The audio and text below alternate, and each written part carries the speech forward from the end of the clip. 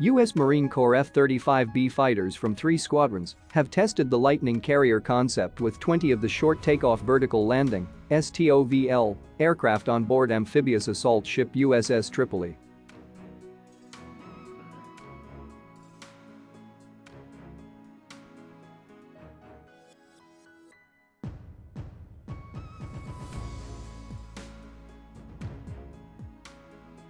The test began late March and showed Tripoli and other amphibious assault ships are capable of operating as dedicated fixed-wing carrier platforms, according to the service.USMC added that the demonstration showed America-class ships are capable of bringing 5th-generation STOVL aircraft wherever they are required.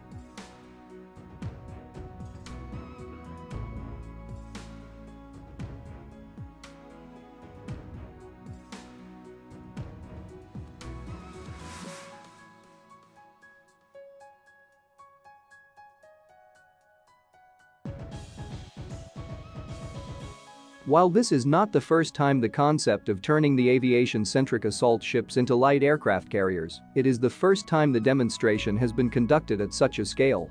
USS America, the ship of the America-class amphibious assault ships, demonstrated the concept for the first time in 2016 with 12 F-35B. In 2019, the ship was seen with 13 F-35Bs during operations in the Pacific Ocean.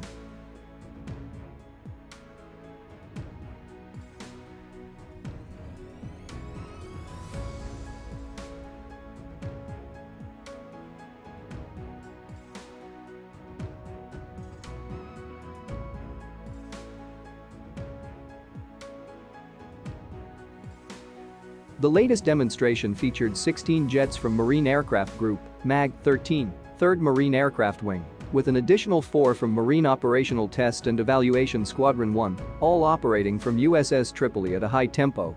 USS Tripoli hosted the demonstration less than 3 months after the first F-35B Lightning II from VMFA 122 touched down on the ship's flight deck since its entry into service in 2020.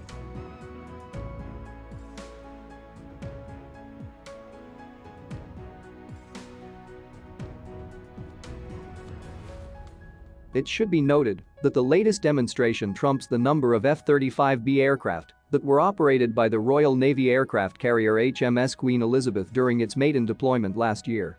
During the UK carrier's deployment, 10 F-35Bs from VMFA 211 were on board the carrier, bringing the total number of 5th-generation fighters deployed on board the ship to 13.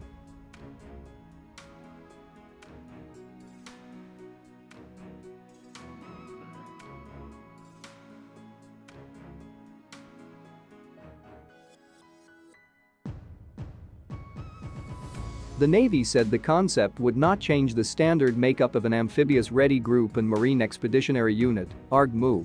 However, the exercise demonstrated the potential to utilize amphibious assault ships to provide the naval and joint force with lethal access, collection, and strike capabilities from 5th-generation short takeoff-vertical landing (STOVL) aircraft in future operations.